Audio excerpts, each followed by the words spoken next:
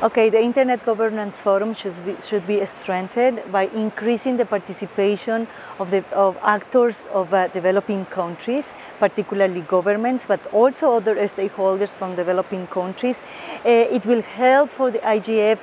to be more linked with the development needs of a great part of the world, and it should be strengthened also by the intersessional work that it has started to be doing recently, dynamic coalition, best practice forums, and also by building a collective agenda with the participation of the various stakeholders in order to address the key issues related to the evolution of Internet and its governance.